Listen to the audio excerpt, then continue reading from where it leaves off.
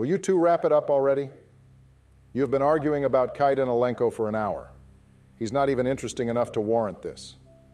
Let's break even and put him in C tier. This is bullshit. Shut up, Joe. No one else likes your mid-boring, bland human character. C tier is honestly too high for him, but I'll accept that so we can move on. Okay, next on the list we have Ashley Williams. She's another boring human, but she's at least got some personality.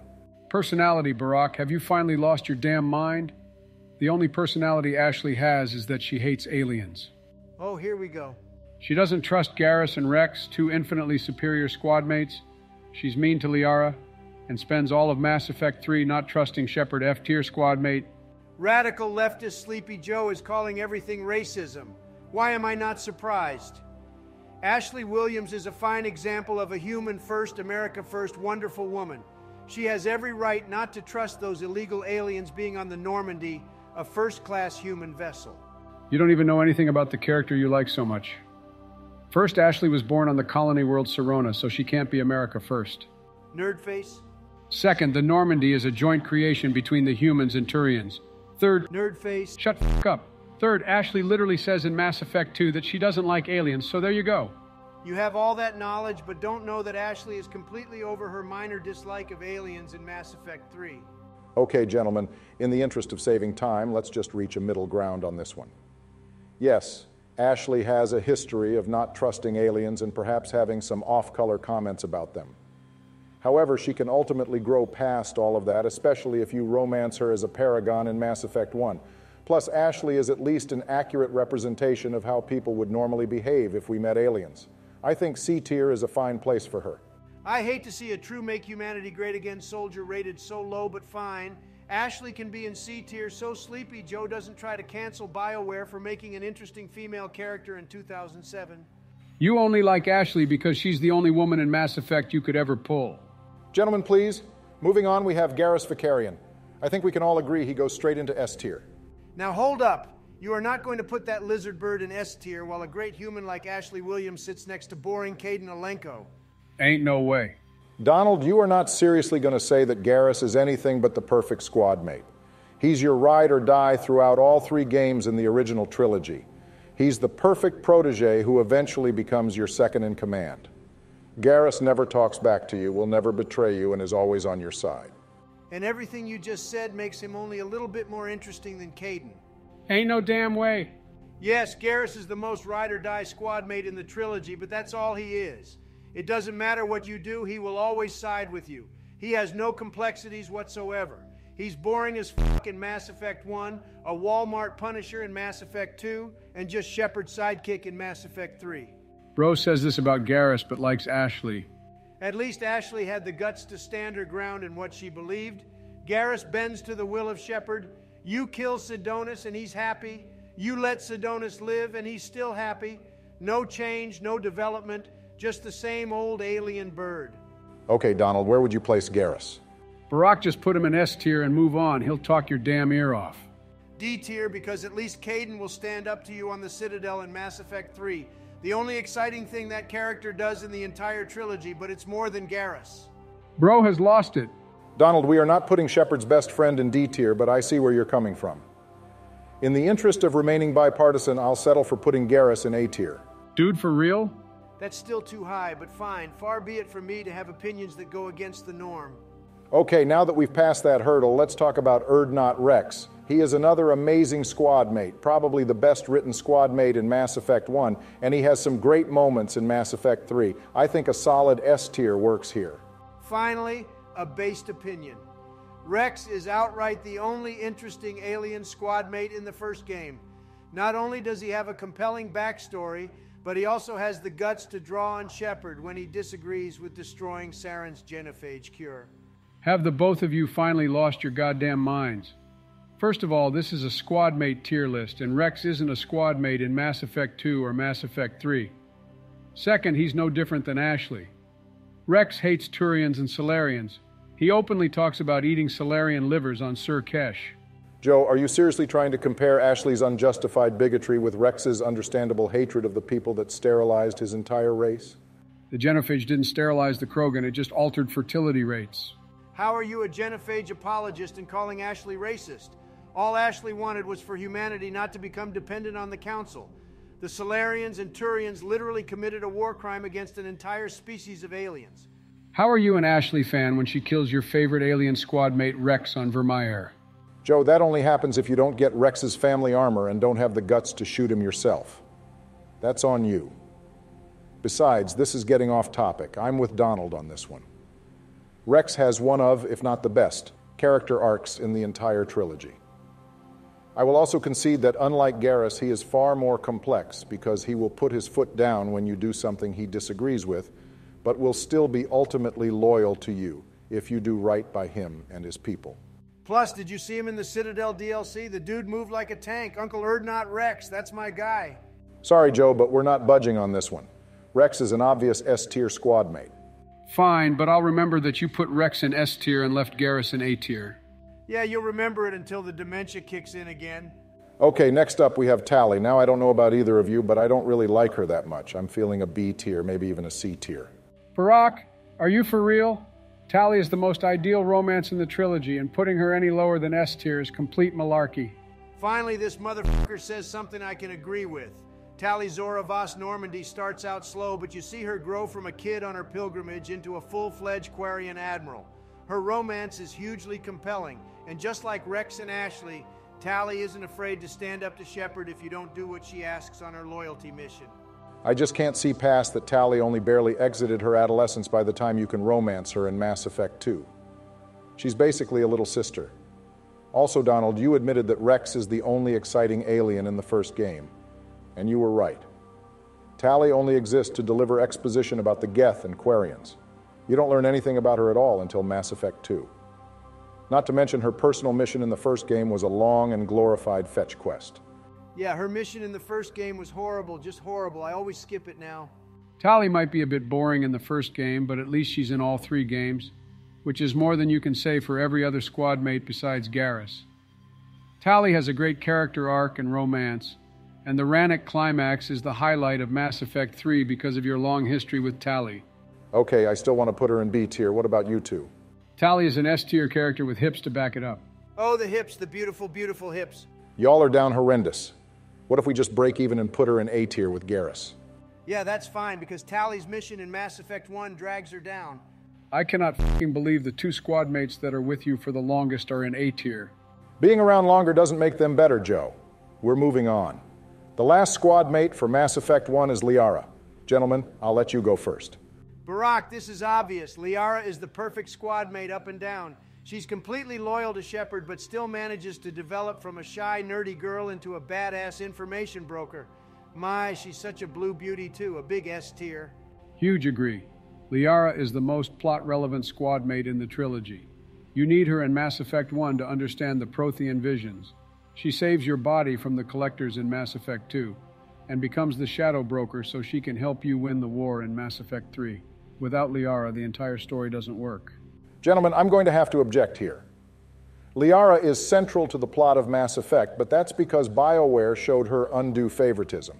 The character goes through a total 180 in Mass Effect 2, and she's pretty dull in Mass Effect 3 if you aren't romancing her.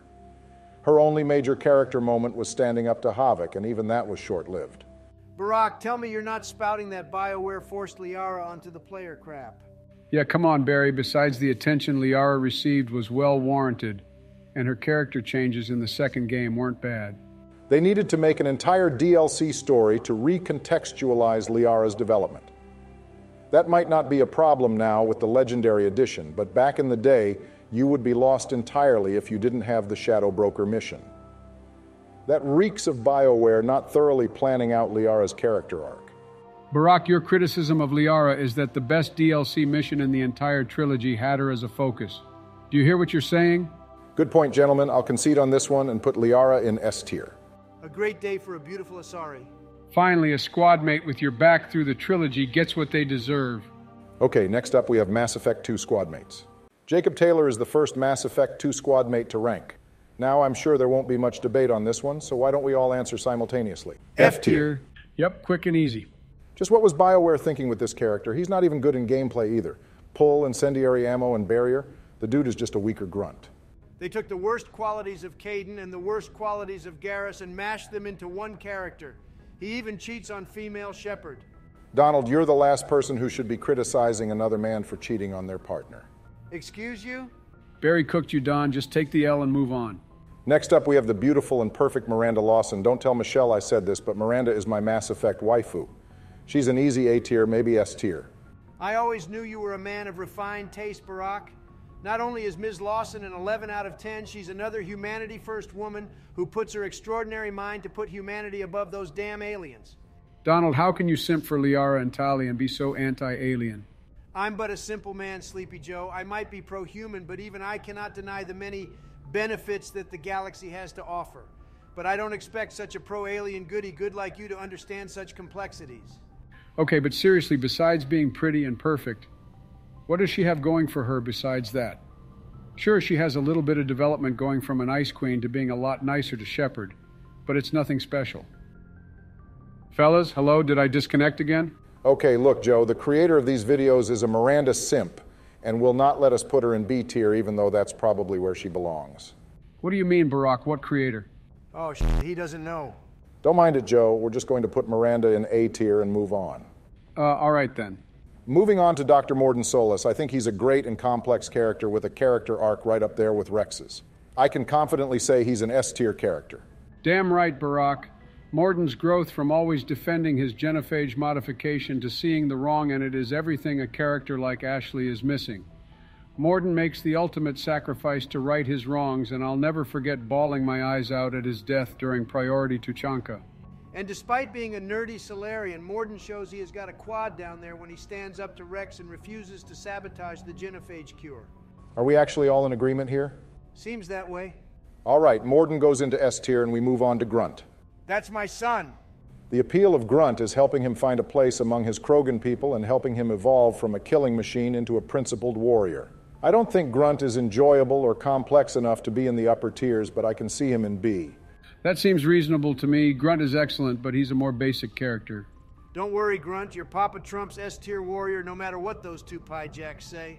Next, we've got the psychotic biotic Jack. She has a man's name, she's bald, and she's built like a twig. Donnie, you fat f***ing orange, you're built like a pumpkin, and you have the same color tone as one. Don't you ever disrespect Jack in front of me again, or I'll shove my collector rifle so far down your gullet that it'll make what Gavin Archer did to his brother David look like a fun afternoon at Silver Sun Strip. Those were a lot of words for you to string together. It sounded like you got tired at the end there, Sleepy Joe. Gentlemen, focus. Jack's selling point is her romance more than anything else. Jack has serious trust issues because almost everyone she's ever been with has used her for her power, except for one guy who was serious about settling down with her, but he gave himself up to save Jack. In the romance, you slowly get Jack to trust and believe in you, and you find that deep inside, she's a real softie who will do anything to protect the people she loves. I thought Miranda was your type. Why do you know so much about Jack's romance? I am a seasoned player, Donald. I've explored all romances at least once, even Jacob's. Gross. Anyway, Jack is an A-tier character. Her romance carries her, but outside of it, most of her development happens off-screen, keeping her out of S-tier. No argument from me. Sure, put the weird girl in A-tier. All right, now we have Thane. Where do we want him, gentlemen? Get that weak sauce frog boy off my screen before I catch that disease he died from. I'm surprised you don't deny the existence of Keprel syndrome, Donnie. Weak sauce? Thane is arguably the best fighter among all the squad mates. Frog boy lost to a dollar store Nightwing that just had a sword. Imagine losing to a weeb. Couldn't be Erdnot Rex. Put that overly sensitive toad in C tier where he belongs. Okay, let's settle down, Don. Thane is a great character, an assassin that decided to spend his final moments doing good in the universe, and his goal to save Kolyat from the darkness of crime is very touching. Also, his romance is something else. It not only elevated Thane's character, but elevated female Shepard as well, showing that even the hardened soldier can be an emotional pillar for Thane in his dying moments. Thane isn't even necessary to the story. You don't have to recruit him in Mass Effect 2, and even if you did, he isn't of any use on the suicide mission. Thane exists solely, so the female Mass Effect fanbase has some eye candy. What is your issue with Thane? Besides being an assassin, he is probably one of the least offensive characters in the game. Melania keeps going on and on about how she wishes I had a body like Thane. Skill issue. Thane is going in A tier. God damn it. Let's see, next, we have the Asari Justicar Samara. That's Samami to you, good sir. Samara is kind of interesting. Her character is set in stone from the moment you meet her, and she doesn't change too much in the good or the bad. The most emotion you see out of her is after you kill Morinth, but that's short-lived. Her romance, if you can even call it that, is also really disappointing. I cannot believe I had to wait through 2 entire games and a DLC mission to get a hug from this beautiful tall glass of Asari water. Horrible, just horrible. I don't dislike Samara, but I can't say I like her all that much either. I think she belongs in C tier. Yeah, I can't imagine putting her on the same tier as Jack or Grunt. C tier for cock-blocking me, BioWare. Okay, and if we're doing all of the squad mates, we also have to place Morinth on the list. Wait, Morinth is a squad mate? If you have enough morality, you can choose to kill Samara and have Morinth replace her instead. Why would anyone betray Samami like that? It's not worth it. Morinth is just Samara under a different name. No one besides Kasumi ever figures out what you did, and Morinth only appears as a banshee in Mass Effect 3. Morinth is barely a squad mate. Just put her in F tier with Jacob. Not only is she worthless as a squad mate, but she's also an awful person with 0 redeeming qualities. F tier on the basis that getting her requires you to betray Samami. Let's do Legion next. I think this character is fantastic, but they're limited by how little time you spend with them. Why in actual hell did BioWare wait until the end of Mass Effect 2 to give us the Geth squad mate? Legion deserve better. They open us up to a greater understanding of the Geth, our enemies from the first game, and in the third game, we get to watch them sacrifice themselves to give all of their people true sentience. Legion's death is almost as heartbreaking as Morden's, but I feel like we didn't get enough time to know them. Donald, you're being uncharacteristically quiet. It's because he's already made up his mind. Put that piece of scrap metal in F tier. Dude, no way. I'll never forgive the Geth for what they did to the Quarian people, and I'll never forgive the Geth for what they did to the 212 Ashley's unit on Eden Prime. The Geth continuously side with the Reapers throughout the games, and Legion itself is in awe of them and refers to them as godlike. I trust those damn machines even less than I trust aliens. I got a feeling you have a lot in common with Javik. I'm not surprised you like Legion, Sleepy Joe. You owe your fake win in 2020 to robots, but don't worry, I'll have my own Legion of AI to help me in 2024. Are you still hung up on 2020? Gentlemen, this is a Mass Effect discussion. Save that for your own time. The conflict between Geth and Organics is complicated, but that doesn't have anything to do with Legion. As we've said, they had great potential as a character, but didn't get to live up to it because of how late they joined the squad. I think Legion going into B tier is acceptable. Putting a damn robot next to Grunt insanity. You robot lovers will regret this when the Geth are our enemies for the 4th damn time in the next Mass Effect game. DLC squad mates for Mass Effect 2 are next. Let's start with Zaid. The old guy kind of uninteresting. His backstory as a Blue Suns leader is mid, and all he does is just tell boring old man stories like Sleepy Joe. Donald, you're 4 years younger than me. Wake up to reality. We're both old. D tier is looking a bit lonely, so why don't we put Zaid there? Sounds good. D for DLC. Now we move on to Kasumi. A bit more interesting than Zaid. She has good banter with Shepard. Why? Why are we not allowed to romance her? Joe, calm down. I can't tell you how devastated I was when I found out Keiji was her boyfriend. It should have been me in that flashback, not him. It's not fair. Donald, where should we put Kasumi since Joe is crying? Put her in D tier with the old man. Kasumi had the potential to be entertaining, but being DLC limited what BioWare could do with her. All right, we've got 3 squad mates left from Mass Effect 3. James Vega is first. What do you think about him, gentlemen? He's no Rex or Grunt, but I'll give him points for crashing his shuttle into those Cerberus guys on Mars. James is a much-needed squad mate, considering the dire situation of Mass Effect 3. His comedic nature balances out nicely with Liara's and Garrus's more severe tones. But he's still a guy who wants to take things seriously and do good. D tier, I can't stand him. His nicknames are lame, his jokes are lame, and the flirting he does with female Shepard is super lame. I'm surprised, Joe. I'd expect James to be someone you resonated with. Jill wishes she was able to romance him, and I can't compete with that. You and Donald are more alike than you realize. Shut the f*** up, Obama! All right, James is going in C tier. Any objections? Okay, whatever. Let's move on. Let's bring up Javik next. Let me speak my mind on this one. BioWare really tried to sneak this motherfucker in as Day 1 DLC and thought no one would notice. It was unbelievably unbased of BioWare to do this, and it should have been a sign of where the company was going.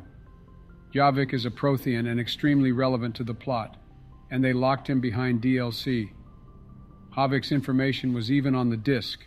There was no reason for him to be pay-gated. Unsurprisingly, you both lack a genuine appreciation for sound business sense. Locking a plot-relevant squad mate behind payment. Genius. I wish I could shake the hand of the higher-ups at BioWare for such a wonderful idea. Donald, you can't be serious about this. Oh, but I am. My only criticism is BioWare locking only Javik behind DLC. Why not other squad mates? Imagine $10 to romance Tally or Garrus, and don't give me that look. I know a bunch of you thirsty-ass alien lovers would cough it up. No wonder all of your businesses fail. Okay, setting aside the bullshittery surrounding Havik, he's a semi-interesting character by being a Prothean. He has decent development from seeing everyone as primitives to respecting everyone for fighting the Reapers. Of all the characters, Havik has the best motivation. The Reapers wiped out his entire species, and now he wants to get it back in blood. He's still kind of one note, though. I agree, and I think I'll keep with tradition and put him in D tier with the other DLC squad mates. He might be D tier, but he's an S tier moneymaker. All right, let's wrap things up here with Edie. I'm sure Donald is a real big fan of Edie, even though she's a robot. You underestimate me, Sleepy Joe. Do you think dressing a damn robot like a real doll will sway me from my beliefs? Well, I've got news for you, my dementia-ridden companion. Hummina, hummina, hummina, hummina, bazooing a wooga, woof, woof, woof, woof, woof, woof, woof, woof, woof, woof, woof, woof, woof, woof, warble, warble, warble, warble, warble, warble, warble, warble, warble, warble, warble. Oh, dear Lord, he's still going. Let's place Edie ourselves and leave. I think it's fascinating watching Edie actively change her programming to become more human, preferring the lives of the people she cares about over just the self-preservation of the Normandy. And she's essentially the most blameless squad mate in the game. Edie actively chooses to be a good person, even when faced with prejudice for being synthetic. I'm a big fan of hers, not just for her looks, but for her personality. Perhaps B tier or A tier. Edie should be B tier. She is outstanding, but she spends all of Mass Effect 2 simply acting as an AI without much personality. The third game is when she shines, but I wouldn't put her in the upper tier based on that. All right, good talk. Barack, Jill, and I are going to watch Paragon Lost this evening. You and the family in? I'm down. It's been a while since Michelle and I have seen it. Donald, we're getting McDonald's to snack on as we watch it if you're in. Oh, let me cop some nuggets. All right, see you then, boys. Peace. Make sure you get plenty of that honey mustard, Sleepy Joe. Always. Okay, gentlemen, the people have let it be known they want us to cover more Mass Effect characters. Well, I never deny the people what they want, Barack. Where's Sleepy Joe at? All right, boys, I'm here to talk more Mass Effect. Okay, first we have Adrian Victus, the Primarch from Mass Effect 3. Extremely based side character, one of the best introduced. Victus got that dog in him, put him in S tier. Adrian is a homie for life. Who is that up next? It's Agent Brooks from the Citadel DLC. That's weird. I thought I took her head and spaced it out the Normandy airlock. Did I forget again? No, my dementia-ridden friend, you did not. We unfortunately never got to make good on our threats to her. Brooks is annoying when she's pretending to be an ally and wouldn't even slide for Clone Shepard. I got no respect for this character. She's worse than Jacob. The only thing I like about this character is getting to shoot her at the end of the DLC. Imagine being so bad that you almost ruin a fan service DLC mission. Okay, next is Eve, also known as Erdnot Bakara. Holy fucking S tier. Jesus, Sleepy Joe woke up for that one? Bakara is a fucking queen. In only a short time, she establishes herself as the one true hope for the Krogan people. More than Grunt and even more than Rex himself. Bakara is the only leader the Krogan needed to show the galaxy and us, the players, that the Krogan people really could be better, that things will be different this time. Bakara shares with us the pain of living with the genophage, how she went through great pain in Malin's experiments, and then she would do it all again to spark the fire of revolution. She would be S tier, S plus tier if I were making the tier list. Okay, I think Joe has made himself clear. I'll just put Bakara in S tier. Which nerdy Solarian is that up next? It's Paddock Wicks, the replacement for Morden if he dies in Mass Effect 2. I've never been stupid enough to let Morden die. I've seen a cutscene of Wicks thinking about Krogan sex and imagining how they mate. All I needed to hear, D tier it is. Are those the original counselors after Wicks? Throw all three of those motherfuckers and who cares? I kill them in Mass Effect 1 half the time and actively antagonize them the other half. Special attention to Spiratus, the Turian counselor, for saying, "Ah yes, Reapers," in air quotes. Just for that, put the Turian one in worse than Jacob. If I could, I would specifically kill him and leave the other two alive. Kelly Chambers is next. Kelly is goated. You can enter a relationship with her and still pursue the squad mates. She feeds your fishies for you so they don't die after your missions, too. It's unfortunate that her romance can't go much further than what occurs on the Citadel. She gets points for feeding your fish and being a freak in the sheets, A tier. I recognize that redhead. That is Dr. Michelle from Mass Effect 1. She replaces Dr. Chakwas in the third game if she dies. I seem to recall her having a thing for Garrus. I'm just going to put her in C tier. I don't care about her, but I don't have any reason to dislike her either. Steve! That line from Shepard was so iconic. I don't recognize him. Donald, did you never speak to Cortez in the shuttle bay of the Normandy? I only went down there for weapons, though I remember hearing some recording of one dude telling another dude, I love you, and promise me, and a bunch of other crap. You might remember Cortez as the guy who crashes and dies on Earth because you never helped him overcome his depression, Donald. Oh, that loser, I don't care about him. Okay, well, I do, and Cortez is a decent character and decent romance, B tier. Hey, yo, I know the look of that next guy. That would be Ronald Taylor, Jacob's father. Holy hell, this guy's the reason we have Jacob? Not only that, but Ronald Taylor is a genuine piece of human filth, not deserving of even an ounce of the air we breathe. I don't know whether it's better to put him in jail, let him unalive himself, or leave him for the hunters to sort out. You know it's bad when Barry gets riled up. This dude is worse than Jacob. Not only is he the one who spawned the worst squad mate in the trilogy, he's a complete monster. Even I'm not going to speak up for this guy. Okay, next up is Rex's brother, Erdnot Reeve. He replaces Rex if you have him die in Mass Effect 1. He's a jerk. Reeve represents everything wrong with the Krogan people. He's just a brute. I've never seen him outside of when he gets killed by Calros. Also, I'll never allow Rex to die. Hear me out. Reeve is indeed just the stereotypical Krogan, but having him be alive as the sole leader of the Krogan people opens up an opportunity to sabotage the genophage cure and have Morden survive through Mass Effect 3. I'm not saying Reeve himself is a good character, but the alternate path he opens up at least makes him worthy of D tier. Fine, whatever. He's just Rex's replacement, far as I'm concerned. The 4 Quarian admirals are next. Let's rapid fire this. Hangarel? Completely based and justified in wanting to destroy the Geth. A war-hungry maniac who almost kills Shepard and Tali. Why am I not surprised? The Geth sympathizer hates the only smart Quarian admiral. You know Tali is also an admiral, right, Donald? She's dumb, too. Tali was initially smart enough to see the threat of synthetics, but she let Paragon, Shepard, and Legion brainwash her. Okay, well, I'm putting Geralt in C tier to break even. Next is Darrow Zen. Who cares? I'm in agreement. Now Zalcoris Vas Quip Quip. The only admiral focused on doing right by the Geth and the Quarian people. Holy shit, Sleepy Joe. Do you really think making peace with the damn bots is good for the Quarian people? Better than drafting civilians into war, but you wouldn't know anything about that since you draft dodged during Vietnam. You bitch, you didn't serve in Nam either. I didn't go because I had asthma, you buffoon. They wouldn't draft me. Sometimes I forget how old the both of you are. Anyway, I think Chorus is based, and he's going in A tier. I'm surrounded by robot lovers. Last is Shalaran. I hate wishy-washy politicians. Ron is the worst of the 4 because she can't even pick a damn side. Let's just put Shalaran in worse than Jacob for failing to be anything more than a middle ground Mandy. Deal. Next is, wait, who's this Volus?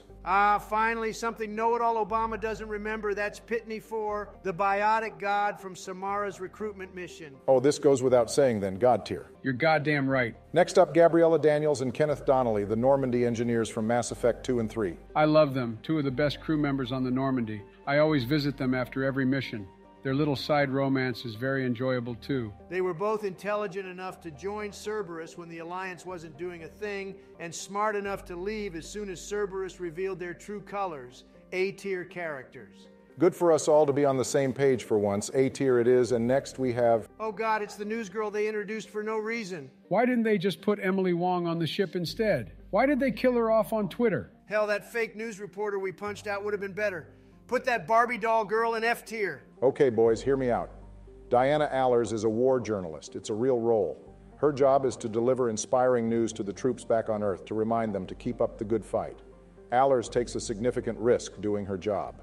If the Normandy weren't the best ship in the galaxy, she could see herself getting shot down during a report or abducted by Cerberus or the Reapers. Allers even says in an email that she'll ensure you get a hero's funeral. I have respect for her. She's at least D tier. All right, fine. I never let her on my ship, so I don't know enough to argue with you. Next is Balak, the terrorist from Bring Down the Sky. F tier. All my homies hate Batarians. Looks like that's Liara's mom up next. It is, and for the right-hand man of the first game's main villain, she's not really all that interesting. D tier, I think. Nah, she's at least an E cup, maybe even an F. Jesus Christ, Donald, he said D tier, not D cup, and you're crazy. She's obviously a G cup. I'm just going to put her in D tier and move on to the Rachni Queen. I always save her. She's B tier. She makes good on her promise to stay out of trouble and comes in clutch during the Reaper War. Ain't no way I'm letting you put that overgrown cockroach spider thing in B tier. Donald, you hate any alien you can't fornicate with. First of all, I could certainly try to f that thing, I just don't want to. Second of all, I don't trust it. If you sabotage the genophage cure, the Rachni will immediately move on to Tachanka. They'll overrun the galaxy again. I see both sides on this one, and I'll put the Rachni Queen in C tier. Wait, is that Edie next? No, but you're close. That's Dr. Eva, the original AI controlling Edie's body. Who cares? I sure don't. Anyway, next up is Samantha Trainer, the replacement for Kelly. She's a better Kelly, not gonna lie. Instead of just telling you when you have mail, Samantha comes clutch multiple times throughout Mass Effect 3, and my only complaint is she wasn't around earlier in the trilogy. I tried to romance her once and found myself barking up the wrong tree. Same, it was quite the embarrassment, but Trainer is still easily an S-tier character. Next, we have David Archer. The square root of 906.01 is 30.1. S-tier it is. How about Gavin Archer? Worse than Jacob. Next is Kalisa Al-Jalani. D tier for decking the f*** out of her every time I see her. You just hate the media, Donald. F*** the media. Devil's advocate, she's not a lousy reporter. She's not afraid to ask tough questions to Shepard of all people, voicing humanity's needs. And she offers a few war assets if you don't knock her out in Mass Effect 3. I'll put her in C tier and move on to Major Kirahay, the Solarian who helps you on Vermeer. Hold the line. A rare Solarian W, finally one that is about action over fake science. Kirahay also promises to help you retake Earth regardless of what the Solarian government says. Easy A-tier character, and next we have Warlord O'Keir, Grunt's dad. He gave us Grunt an automatic B tier. Yep, and next up is the man, the myth, the legend himself. Richard Leroy Jenkins. It is a common misconception that Jenkins dies to Geth drones on Eden Prime. In reality, he ascended to a higher plane of existence. Jenkins' greatness was too much for the galaxy to handle, and he could not remain with us. You speak the good word of Jenkins well, my brother. He was a man far beyond our comprehension. Had he been able to remain with us, none of the awful things that happened in the trilogy would have ever occurred. Jenkins' departure correlates directly with the fall of BioWare.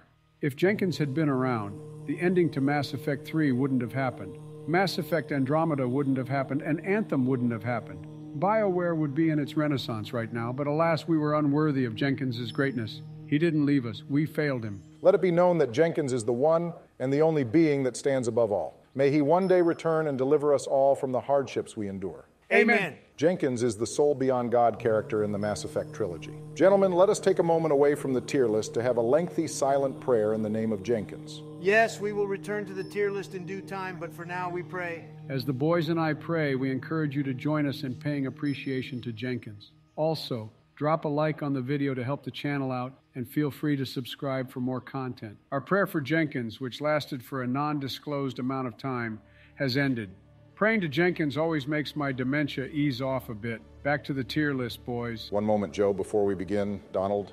What is it, Barack? Do you remember when I asked who that Volus in God tier was and you called them Pitney 4? Yeah, that's who he is? No, you fool. Pitney 4 is not the biotic god. Pitney is the one he worked for before ascending to godhood. The biotic god's mortal name was Niftu Cal. I knew something was off when I didn't recognize him. Oh no, this is not good. Donald, you're at risk of severe divine retribution. Wait, it was a careless mistake. Consider yourself lucky, Donald. Since you're a believer in the greatness of Richard Leroy Jenkins, who is a higher god, you're protected from the biotic god's divine might. But let that be a lesson to you. Yes, I understand. I shall never make such a nonsensical, careless mistake again. I'll just move Pitney 4 to who cares, because let's be honest, no one does. And I'll put the proper biotic god himself in God tier where he belongs. Now finally, back to the tier list, we start with Harbinger, the boss of the Reapers. I don't think I've ever once been afraid of anything Harbinger has said. It's an absolute disgrace. Harbinger has none of the presence that Sovereign did. Bro is too scared to face us head on and has to use the collectors in Mass Effect 2. This weak-ass Reaper couldn't even stop the Normandy from taking off during Priority Earth. It's F tier. And now we have Donovan Hawk, the antagonist of Kasumi's loyalty mission. That smarmy rich dude, it's just the type of guy I hate. You ever hear the term pot calling the kettle black, Donald? How can you compare me to Hawk? As if I'd be into that namby-pamby, overly artistic bullshit. Hawk is S tier. He killed Keiji Okuda. Good Lord, Joe, you can't be that down bad for Kasumi. Barack, we spent 8 years in the White House together. You know what I'm into. I'm not even going to acknowledge what you just said, Joe, and put Hawk in who cares. Wait, why is Thane here? That's Farron, the Drell that helped Liara rescue our body. C tier. Farron isn't interesting, but given that he's partly responsible for Shepard's resurrection, we can give him some points. Fair. Keeping with Lair of the Shadow Broker, we have the man himself.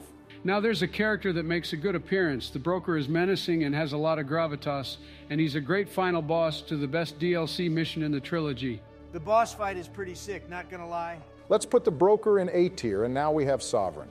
This guy set the entire tone for Mass Effect 1, and his words to you resonate all the way to the end. Sovereign should have been the leader of the Reapers, not Harbinger. Speaking to Sovereign on Vermeer is easily top 10 most iconic moments in the entire trilogy. It's when you know that this story is finally getting serious. And Sovereign had that dog in it.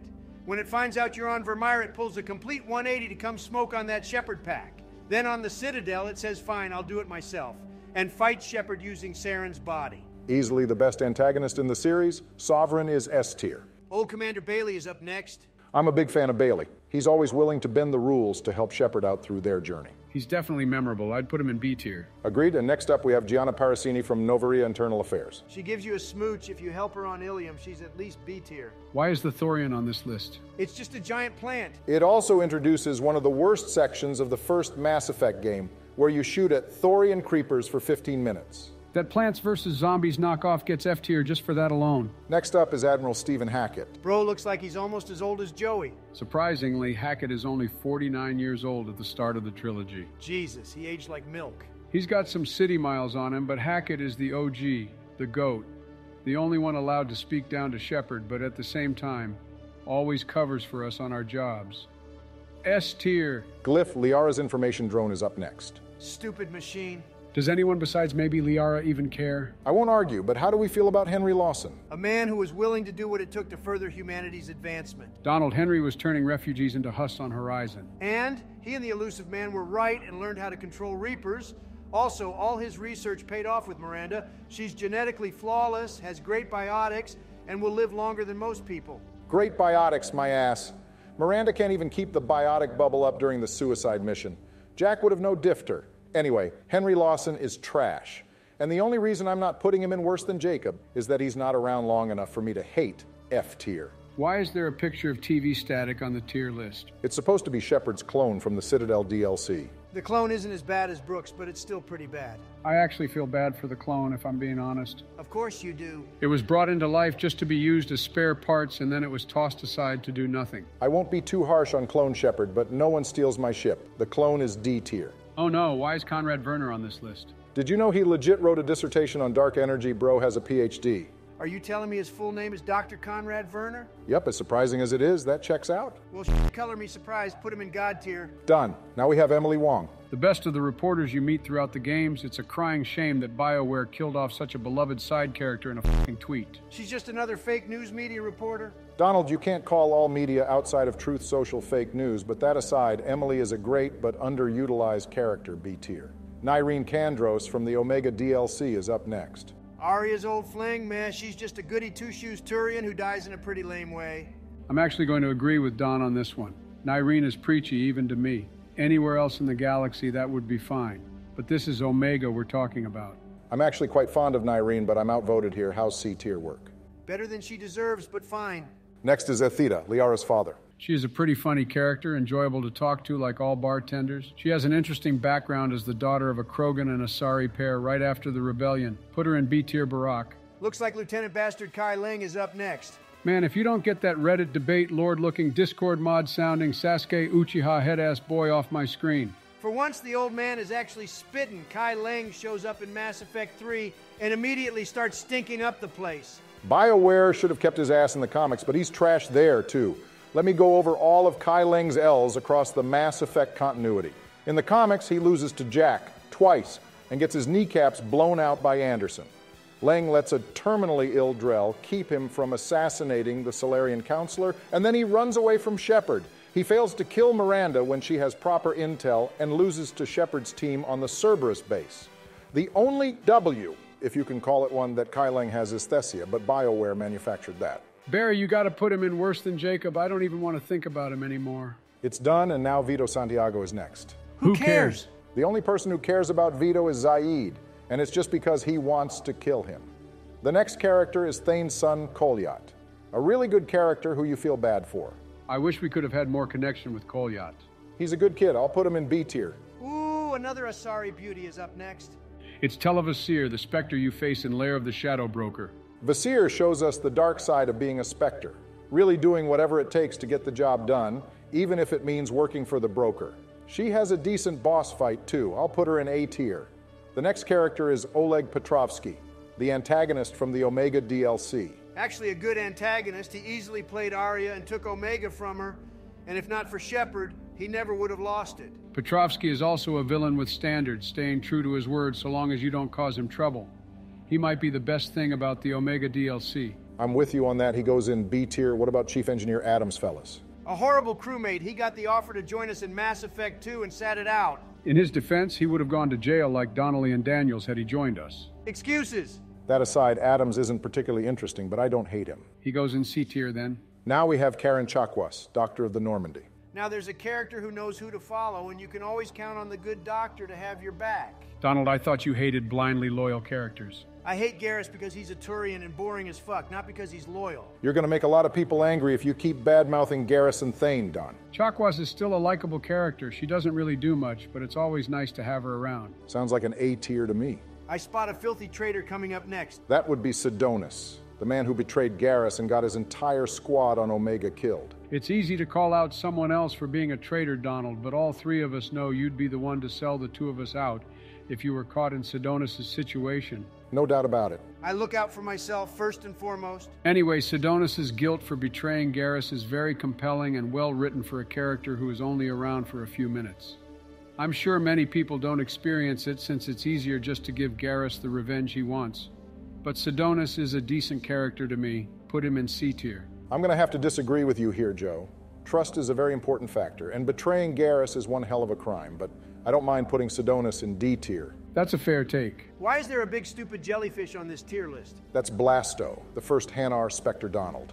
And I won't have you disrespecting him in my presence. He's God tier. Quick and efficient placing, just how I like it. Next up is Saren, a top-tier antagonist who stands as a great parallel to Shepard. BioWare nailed it with Saren. He's imposing, but once you learn that he's moving against his will, you begin to sympathize with him because Saren honestly believed his actions would mitigate the destruction the Reapers would cause. Even I'll admit Saren is a welcomed antagonist, S tier for sure. The Quarian soldier Kalrigar is next. An underutilized but still amazing side character, Cal Rieger is up there with Victus for badassery. It's a shame he didn't make an appearance in Mass Effect 3, but his reported sacrifice to help the Turians brought a tear to my eye. Rest in peace, Riegar, my brother. When I shot the Reaper on Rannoch, I did it for you. Okay, and now we have Navigator Presley, XO of the original Normandy during Mass Effect 1. Who in the hell is this bald guy? Presley is an odd crewmate. He is, at least officially, Shepard's second in command during the first game, but he has next to no dialogue past the beginning of the game. We don't get to interact with him at all. But when he dies in Mass Effect 2, it's like, oh damn, he really is gone. Usually a character like Presley would go in Who Cares, but he earns some points when you read his journal while searching the Normandy SR-1. In the beginning, Presley outright calls the Normandy a zoo because Shepard lets the alien squad mates come aboard. But after some time, Presley warms up to the aliens, admits he was wrong about them, and says they're comrades that he trusts with his own life. It's a shame we didn't see Presley's evolution, but I can't deny a person who grows past their bigotry and admits their wrong way of thinking. Presley is B tier. Erdnot Dag is next. He's Grunt's replacement. If he dies in Mass Effect 2, he is basically a Shepard fanboy. I've seen cutscenes of this guy. He's all right, but he isn't Grunt. Sounding like a C-tier placement to me. Miranda's sister Oriana is next. Who cares? She doesn't even look like Miranda. Now we have, oh God. It's the goddamn Star Child. The single worst thing to happen to this trilogy. Why? Why in the name of Jenkins did BioWare decide to make Shepard hyper-focus on this random kid that died on Earth? And why did the catalyst take the shape of this kid when there are numerous other dead characters they could have picked from? Just seeing that thing makes me dread finishing Mass Effect 3. Worse than Jacob and probably the worst character overall. Is that Legion? Kind of. It's the Geth VI that replaces Legion if they die or if you turn them into Cerberus. I assume you've experienced it? It's just an AI with none of Legion's uniqueness or subtle development. It is not Legion, and it makes that very clear. D tier, we're getting into some heavy hitters here. The Elusive Man is up next. The Elusive Man is a poor man's Saren. His motivations are all over the place from Mass Effect 2 to Mass Effect 3. And I don't feel the least bit sorry about his death. He didn't earn it. The Elusive Man's story is more apparent if you've read the comics, but that doesn't excuse the games for not making it more explicit that he's been indoctrinated the entire time. The Elusive Man is still a human-first leader focused on doing the right thing and putting us above the aliens. Sure, he made a mistake and got indoctrinated, but he's still a hero. Donald, we're not going to let you get away with this one. The Elusive Man is a good opponent for Shepard, but as far as being an antagonist goes, he fails to impress. B tier. I guarantee the people aren't going to agree with this. Why is there a random marauder on this tier list? That's no random marauder, Joe. That's the Marauder Shields, the final boss of Mass Effect 3, nay, the final boss of the entire trilogy. I know age has affected your mental capacities, Joe, but how could you forget such a legendary opponent? Marauder Shield stands in your way of the Citadel beam on Earth, and you must engage it in an epic battle. And if you fail, the war is over. Ah, yes, I recall. Harbinger's final guard to stop Shepard. A legendary character and a legendary battle. Marauder Shields is God tier. They stand as an example of how to create an intense final boss. Oh God, Udina is next. You know, for a moment I kind of sympathized with Udina. And then he tried to kill the entire council during the war. Udina was justified. Ain't no way you just said that. Udina was doing what it took to get Earth help. The Council wanted to play around and make Shepard play diplomat during a galactic extinction event. If I could, I would have helped Udina. Donald Udina betrays us in Mass Effect 1. How can you side with him? He also denies your Spectre status in Mass Effect 2 if you pick him as counselor and kill the OG Council. But I will admit, I don't envy Udina's position in Mass Effect 3. He is one of the most powerful humans in history at the time and can't do anything. I'll put him in C tier. Now we have Aria, the leader of Omega. Ooh, baby, she's an S tier. She's kind of bland, if I'm being honest. Who cares how bland she is? Aria is hot. Donald, I need you to get some post-nut clarity before we do these tier lists from now on. Aria is a good character who can change depending on your actions during the Omega DLC. She's not that good, but I'll still put her in A tier. The GOAT Admiral David Anderson is next. Another character with authority over Shepard, but always has our back. His final talk with us on the Citadel was a tear-jerker. Of all the deaths, his was the saddest. Dude finally got to sit down, and he just went to sleep for good. Anderson fought the good fight for us in Mass Effect 3, an easy S tier. And now we have the best pilot in the whole galaxy, Jeff Joker Moreau. For a kid with glass bones, I have to give Joker credit. He not only helms the finest ship in human history, but he also manages to pull EDI, undeniable, godlike levels of Riz. At last we reach the end. The only character awaiting us is Shepard themselves. Gentlemen, what do you have to say? Shepard can be many things, renegade or paragon, a man or a woman, a colonist or an earthling. There is one thing about Shepard that is certain, though. They're the one person in the whole galaxy that will always get the job done. Shepard is a character that earns the respect and trust of their allies and the fear of their enemies. Shepard means something different to many people. The only correct place to put them is in their own Shepard tier. A worthy location for one of the most iconic player characters in gaming history. All right, that was a long one, and I'm tired. What else is new, Sleepy Joe? But this was a solid tier list. Thanks, Obama. You know it. Catch you boys later. I'm going to jail. In the Mass Effect community, the only thing that might be more controversial than the trilogy's ending is Mass Effect Andromeda, a game many would say put the series on life support after its tragic release in 2017.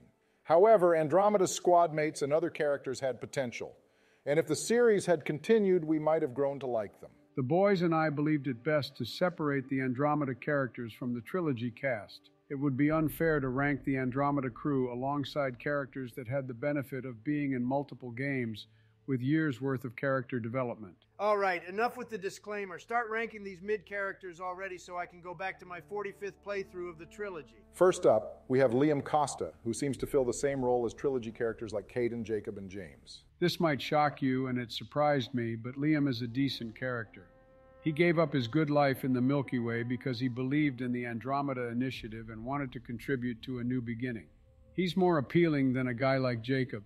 Costa is open with the player, expressing his desire to bridge the gap between the Initiative and the Angara.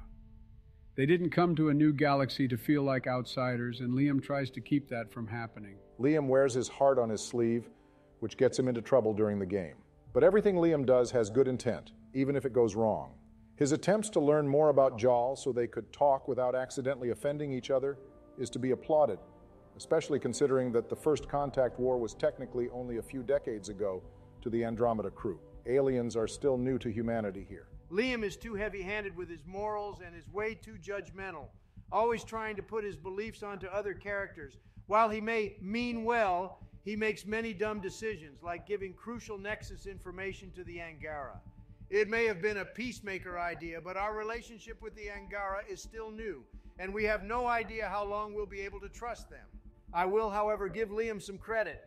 He at least has a more pronounced personality than Caden and Jacob. Liam is the quintessential mid character in Andromeda. He isn't the worst, but he's far from the best. So we'll put him in C tier. Next up, we have Cora Harper. Technically, you're second in command on the Tempest. She was initially meant to become the Pathfinder, but Alec Ryder chooses you instead. This has her, understandably, upset with you for a while, but she gets over it and accepts Ryder as the human Pathfinder. I don't dislike Cora, but she has a let me speak to your manager looking haircut. Donald, come on, bro. You don't need to cook her like that. Cora has an exciting background. She's a human, but was sent to become an Asari huntress because her biotics were too uncontrollable. Cora's power caused her to feel rejected by people. Her parents sent her to the Alliance sent her to the Asari, and her teacher Nasira sent her to Andromeda. I don't like that Cora's background with the Asari defines her entire personality, though. What little we learn about her personally, like her interest in starting a rose garden, is immediately overshadowed by her going on about the Asari. She talks more about them than Peebee does, you know, the actual Asari on your squad. With that in mind, I think Cora also goes in C tier. She's not bad, but I grow weary of hearing her talk about the Asari in every conversation. I don't know about you, but I'll never tire of hearing about the beautiful blue beauties. Next up is our Turian squad mate, Vetra Nix, a former smuggler on Omega. Unsurprisingly, female Turians are just boring lizard birds too. Don't you start, Donald. Vetra is a tall drink of Turian water. She's stated to be 6'6". Signed the girl to the WNBA already. Despite her background in crime and as a mercenary, Vetra is the Tempest's most polite and helpful squad mate. She does come off a bit dry at times, though. I keep telling you guys Turians are boring, but you won't listen. Don't get the wrong idea, Donald. I like Vetra. First of all, she's very inoffensive and has some hidden depths about her. Secondly, Vetra's romance is surprisingly touching. Her lack of confidence when you pursue her is compelling, and seeing her try to cook steak for Ryder was a highlight of my first playthrough. She is a hopeless romantic trying to put in the effort. Reminds me of how much of a nervous wreck Garrus is in Mass Effect 2. Her willingness to cook for you is praiseworthy, but there's no way we're ranking her highly after she burnt that steak. Fair, I'll put Vetra in B tier. Time to talk about Peebee, an Asari with an intense interest in old technology and poor social skills. That sure seems familiar. I know how that sounds, but Peebee and Liara are far from the same character. For starters, Peebee is extroverted and bubbly and is interested in remnant tech rather than its culture and society. I like peanut butter and jelly. She doesn't bore you with her old life in the Milky Way. And she's the only one putting the initiative in Andromeda Initiative by looking into it remnant technology to see how it works. Peebee is a trained gunslinger when you meet her, while Liara is helpless in the first game. Peebee's romance starts out as a one-off fling with no strings attached, which kind of plays into the rumors of Asari promiscuity. However, Peebee will eventually come seeking a more committal relationship. It's a very natural progression for a romance compared to what we used to get in the trilogy. Andromeda has its problems, but BioWare stepped it up when it came to writing romances. It is pretty cute that Peebee isn't brave enough to confess to Ryder's face and uses her pet robot to do it for her. Despite being obsessed with remnant tech, I also like that Peebee isn't willing to risk other people's lives over it. Despite being on bad terms with her ex Kalinda, Peebee still wanted to save her instead of securing the piece of new technology. Her resolution to finally become a true member of the Tempest crew was also a great moment. I consider Peebee to be A tier. I agree with you, Joe. All blue beauties should go in S tier, but A tier is acceptable. Big boy coming to town, it's Knockmore Drac. Now you have my attention. Even in Mass Effect Andromeda, BioWare scored another common W with Krogan squad mates. When you meet Drac on Eos, he's doing what any Krogan would do in a new galaxy, beating the hell out of the opposition. Drac wastes no time taking out Ket bases and wiping out their ground troops. The dude is arguably more badass than Rex himself. Drac is over 1,400 years old. No doubt he's seen way more combat than Rex. And with that age comes knowledge and understanding. Drac isn't caught up on the genophage like other Krogan, and can empathize with the other crewmates. He assures Vetra that things will be okay when she doubts the mission, and he tells Vorn to raise his great-grandkids with love rather than violence. Drac's relationship with Kesh is one of the best things about the character interactions. Drac is a very forward-thinking Krogan, knowing what it will take for his people to survive in Andromeda. He's angry with Vorn for trying to take a bullet for him during the loyalty mission because a Krogan botanist will be more important than just another one that can use a gun in the long run. Drac is far from the stereotypical Krogans we see in the Milky Way. However, this causes him to devalue his own life and worth to the Krogan people in Andromeda. Drac is a profoundly complex character in Andromeda that can be compared to the best in the trilogy. I believe Drac should go in S tier. Drac is without a doubt the best squad mate in Andromeda in my eyes. His writing is the most compelling. Now we have Jal, the only native to the Andromeda galaxy that joins our squad. Jal is understandably suspicious and distant from Ryder and the rest of the crew. He has no reason to trust a bunch of visitors from an entirely different galaxy. I remember his first conversation being very awkward. Jal is distant because he's unsure if he'll have to attack the Milky Way aliens should they turn out to be like the Ket. But once you help the Angara on Vold and rescue the Moshai, he starts to defrost a bit and becomes a lot more friendly with Ryder and everyone else on the Tempest. Jal goes out of his way to start finding gifts for all of the crew and believes that serving with Ryder gives him a true purpose in life. I have to give my respect to Jal despite being the most alien we've ever seen. He shares a fellow, appreciation for the beauties of the Milky Way, recognizing the attractiveness of Asari humans. I'm also a big fan of meeting Jal's entire family after the incident with Aksul. We never get more into the personal lives of our squad in the trilogy, so this makes it feel like you're genuinely a companion of Jal's. He's an excellent squaddie who could have developed into a beloved one if Andromeda got a sequel. Put him in S tier with Drac. Good deal. Now we'll move on to the 4 crew members of the Tempest, starting with Callow, our new pilot. An extremely common Solarian L shows himself just another amphibian nerd. He's a decent guy, Donald. Callow is the only member of the crew that built the Tempest remaining. All his comrades are long dead. This is why he gets so heated when Gil goes about changing parts of the ship to Callow. His friends are still here working on the ship, and he doesn't want anything messing with that legacy. Callow and Gil will eventually reach an understanding and bond over the beauty of the Tempest. One thing I'll say about Callow compared to Joker is that Callow's emotional investment in the Tempest makes much more sense. Joker risking his life to die with the Normandy in Mass Effect 2 never really made sense and was a way to force Shepard's death. However, with Callow, the Tempest is the work of his long-dead friends, the last thing he has of them. His connection to the Tempest is more understandable than Joker's to the Normandy. For just a random crewmate, the Solarian has some decent scenes, but he isn't that great. I can't imagine him higher than C tier. I agree, and now we have Gil Brody, the engineer of the Tempest. What kind of a last name is Brody? It sounds like some slang. You, what's up, my Brody? Don't ever say that again. When someone first mentioned the name Gil to me, I ran around the Tempest wondering who in the hell Gil was supposed to be. Andromeda does a lousy job introducing him to you compared to Suvi and Callow. Gil is kind of basic, if I'm being honest. His romance is nice, but it isn't anything special. He's also pretty dull to speak to most of the time. Gil's one interesting plot point is tackling how the Andromeda Initiative is meant to repopulate since there are only several thousand of each species in the new galaxy. I will say it's pretty intriguing that Ryder and Gil plan to become fathers, which is the only time we see the player character taking the next step with their romance option. C tier seems a fitting place for Gil. He isn't going to be special for most players, but male riders pursuing a same-sex romance will like him. Suvi Anwar is next. She essentially fulfills the same role as Kelly and Samantha from the trilogy, letting you know when members of the squad want to talk. Oh my God, that voice, that accent, it's beautiful. Don't get too excited there, Joe. You and Suvi might be Irish, but you're not her type, if you catch my meaning. I'll just play as female rider and romance her that way. Suvi has a unique outlook on the universe. Coming from a background in science thanks to her parents and being a woman of faith, and believing that searching for the truth using science doesn't have to diminish one's religion. It was Suvi's work as a scientist that strengthened her beliefs. Suvi tackles some interesting concepts like the morality of creating life and the blend of science versus belief. With her enjoyable romance, I think she's worthy of being a B-tier character. I do agree that Suvi is probably the most interesting human on the Tempest. B tier it is, and to finish off the Tempest crew, we have Dr. Lexi Tupero, the Doctor of the Tempest.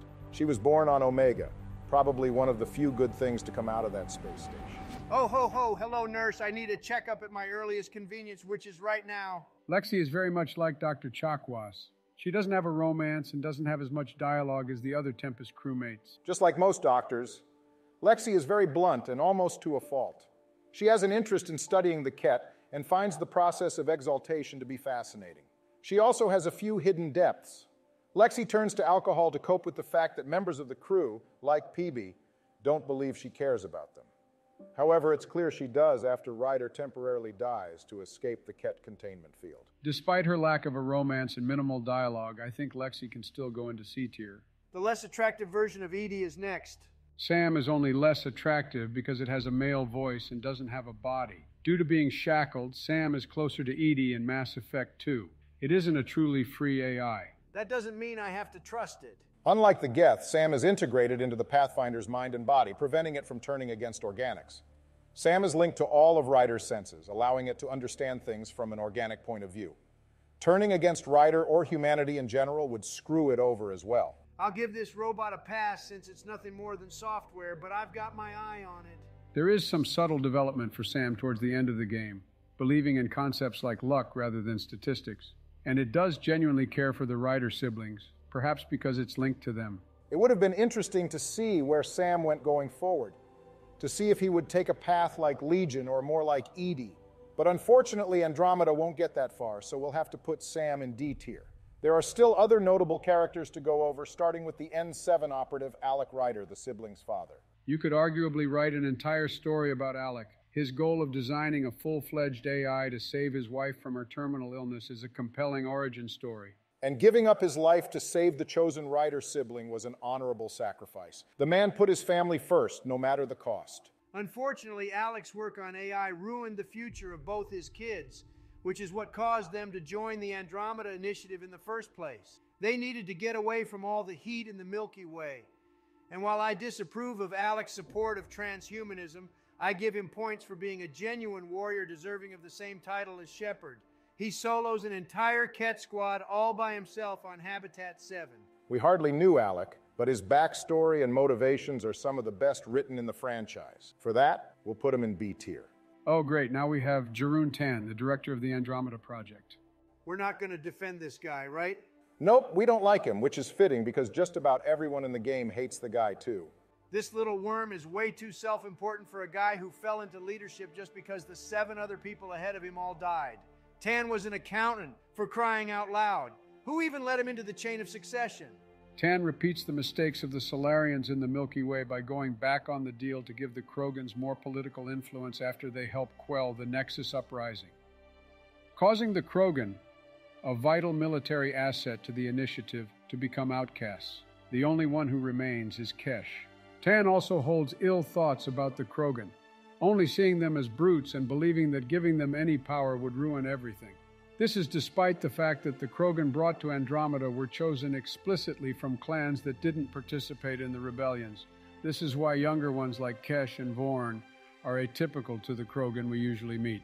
Tan has a few moments where he's genuinely cooperative with Ryder and does apologize for treating you like you're unworthy. But we're going to put Tan in F tier. Too many characters in the game dislike this guy, Addison, Kesh, Drac, Sloan, and so on. Too many red flags. Now we have Foster Addison, Director of Colonial Affairs for the Andromeda Initiative. She certainly makes an interesting impression when you first meet her. If by interesting you mean she's annoying as all hell, then yeah, sure, she's interesting. In Addison's defense, she's in charge of handling colonial affairs, and due to the Andromeda Initiative's early struggles, she has no colonies to oversee, which is no doubt stressful. Plus, Addison starts respecting you as Pathfinder when you settle EOS, which I think is fair. She isn't as annoying as Tan or as corrupt as Spender, but she's still both those things, so I say we put her in D tier. It would have been nice to see what kind of character she'd grow into. Speaking of Spender, he's next. Easily one of the worst characters. He's directly responsible for the Krogan leaving the Nexus after the uprising. He isn't fond of Solarians either. He also tries to reroute power from the stasis pods with people in them. The first thing we see Spender do is harass a Solarian for installing equipment that's supposed to ensure people can breathe on the Nexus. Unlike Addison and Tan, there are 0 redeeming qualities about this guy. He deserves everything he gets and then some. He's F- tier, the lowest of the low. Agreed. Now we have Terran Kondros, cousin of our old friend Nyreen from the Omega DLC. I like him. He reminds me of Commander Bailey. Tyran is always reasonable, always allowing Ryder access to security footage in order to solve mysteries. I dig his background too. Terran's sister and Nyreen didn't become soldiers, like you'd expect from a Turian military family, leaving Tyran to be the good one. He joins the initiative to form his own little rebellion against his family's expectations. For a Turian, Terran isn't that bad. He's not a goody-good like his cousin, and he's not afraid to march out protesters at gunpoint. At the same time, when Tan has him arrest Carrie for reporting the uncensored truth, Tyran will temporarily put her in a cell instead of exiling her. He's really good for an NPC, definitely worthy of C tier. Superintendent Nakmor Kesh, the granddaughter of Drac, is up next.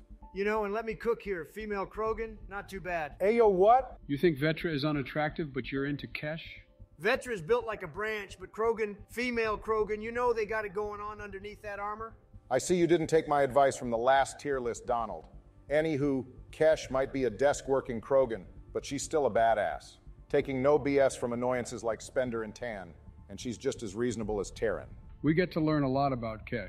She likes sweet things, has a fondness for taking machinery apart, and despite scoffing at the waste of resources, she wants the flowers Vorn grew for her. Kesh, just like Drac, isn't caught up on the genophage either. She doesn't like it, but sees that the Krogan forced the Turians and Solarians into that solution to the rebellion. And her giving birth to a clutch of baby Krogan with no losses to the genophage is a top moment. They even make Ryder one of the godparents, and we're making Kesh A tier. This is a common theme here, but with more games, I believe Kesh could have become a fan-favorite NPC. All right, onward to the next Asari. That's Carrie Tavessa, an Asari journalist that is creating a documentary on the Andromeda Initiative. Now there's my type of reporter. I'm surprised, Donald. You're not going to call her fake news? No, you see, Carrie is perfectly fine with serving as Ryder's mistress, your secret lover. You can be with her and still pursue a squad mate without them being none the wiser. I can bag both Carrie and PB at the same time. Let's go. You really don't see the issue with that, Donald? You're surprised, Barack? No, actually, I'm not. Anyway, Carrie is a decent reporter who will report the truth even if it means Tan will have her arrested. She will also unfortunately be attacked by angry colonists if you give her sugar-coated accounts about the severity of the situation. Though, as Mass Effect players, we hardly have any room to criticize the NPCs for attacking reporters. Despite all that, she won't give up reporting and will finish her documentary. Her romance is somewhat uneventful, though, so C tier. Now we have Captain Nozomi Dunn, leader of the Human Ark ship. I wasn't sure about her for the longest time, but she has a great moment at the end of the game when she chooses to go down with the ship. Did anyone else start howling laughing when she talked about how it's been an honor to serve with everyone and gets cut off and goes flying out of her chair? Apparently a ship capable of keeping 10,000 humans alive for a 600-year journey between two galaxies didn't come equipped with seatbelts. Anyway, she's no Anderson, but Dunn is pretty inoffensive. She chooses to prioritize the Hyperion crew over herself and is a reasonable authority figure. She's at least a C-tier character. Let's discuss some of the Angara we meet now. Moshe Shefa, Jal's mentor, is first. She's pretty hard, even if she's mostly a scientist. She even shows up for the final battle. It makes sense. She did train Jal and Axel. I like the Moshe. She's easy on the eyes, and she's well-liked by her people. Put her in B tier. Next up is Evfra, the leader of the Angaran resistance. He has a decent backstory. He formed the resistance because the Ket killed his family, and he suffers a lot because the Rokar recruited his final mother, who wound up shooting at him. No wonder the guy is so cynical and grim. I almost feel like Evfra could have been a good squad mate. His background had potential. I like that he's not willing to bend to the wishes of Ryder unless you give him ample reason to trust you. Good alien. Put him in B tier. On the flip side, we have Axel, the founder of the Rokar. His backstory is often told, but it's still a good one. Axel used to be among the best of the Angara, but being tortured by the Ket turned him into an extremist who wants nothing but their annihilation. His trauma has also made him hateful of all people that aren't Angaran. My kind of guy, he sees that aliens are a threat. Donald, you would be the kind of alien he hates. And I look forward to taking Axel out during y'all's loyalty mission. What I like about Axel is you can't change his mind. His mindset is born of intense pain and suffering, and should he survive your final encounter with him, he'll say he likely won't get over his hatred of aliens anytime soon, but he might start trying. A well-written, broken character. It's a shame we'll never see what becomes of him, but we'll put him in B tier for his potential as a character. Now, the leader of the Ket forces we fight in Andromeda, the Archon, is next. This might be the worst villain in the entire Mass Effect franchise. He is extremely basic. All he wants is to take over the world and assimilate the other species in Andromeda. The Archon has none of Saren's or the elusive man's complex motivations, and he isn't nearly as atmospheric as Sovereign. All the Archon can do is trash talk everyone in the Helios cluster. He abandons exalting the people and settles for wiping everyone out. Mind you, the entire reason the Ket are doing this is that they can't procreate on their own. They need to exalt to survive. Yet the Archon forgot about that and just decided to kill everyone. Unlike Saren, the Archon doesn't fight you directly. He just sends a bunch of remnant after you. The Archon completely fails as a villain. It's never threatening, doesn't serve as a good parallel to Ryder, and he completely forgets his original goal at the end of it all. F-, without a doubt. How about Sloane Kelly, the leader of the outcasts on Kadara? She's kind of a bland version of Arya from Omega. The one interesting thing about Sloane is she apparently served in the Skillian Blitz, which means she potentially worked alongside Commander Shepard. An interesting origin story, but Sloane isn't worth much consideration in the main story, so she goes in D tier. We're nearing the end here. The last NPC to cover is Reyes Vidal, a smuggler who settled on Kadara. I don't care much for this guy, but I had high hopes for him when he challenged Sloane to a one-on-one duel for leadership of the outcast, and then it turns out he was cheating. No honor among thieves, I guess, but after he did that, I was immediately against him. That's surprising, Donald. I took you for a dirty fighter. I'm familiar with being cheated out of an honest win, so I had to side with Sloane there. Stay mad, Donald. Anyway, put Vidal in F tier for being a dirty cheat. It's done, and our final character is none other than Ryder themselves. Anything to say, gentlemen? Ryder is interesting. Unlike Shepard, they are determined to get the job done, but they're unproven as a pathfinder, which is why certain authority figures refuse to give you the respect the title assumes. You can see the difference between Ryder and Shepard by seeing how the team treats them.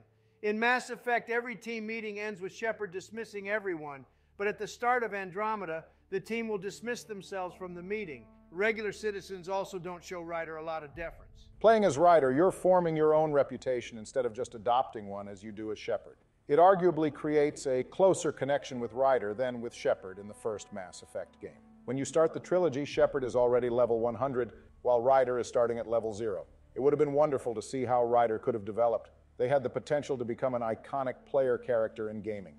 And I think that's the crux of the issue with Andromeda. Due to its poor release, the game was understandably criticized and memed upon until BioWare and EA gave up on supporting it and has seemingly killed the series of games it was undoubtedly meant to have. I can't help but think of a reality where Andromeda comes out in a complete state and has proper developer support. Instead of waiting on a return to the Milky Way, we might all be playing Andromeda 2 right now. I don't like Andromeda that much. If I'm honest, I'll never play it repeatedly as I have done with the trilogy, and I doubt I'll ever get fully engrossed in its lore. But part of me wishes it could have been that game. That's all there is to say about Andromeda, a game that came out and bombed due to development hell and being abandoned. This game stands as an example of why it's always better to delay something than to put out a broken product. Breaking the fourth wall here, but if you're going to play Andromeda, get it on sale. The creator got it for a mere $7.50, and for that I suppose it was worth it. But honestly, you're not missing much if you never play Andromeda. Wait, oh my God, the creator... Boys, are we real? Is this all just a simulation? Uh-oh, Joe, why don't we go have a little talk over here? Oh God, there is no talk. Nothing happens after these videos cut to black. We're just wild imaginings of some guy. Okay, have a wonderful morning, afternoon, and evening, viewers. Joe, calm down.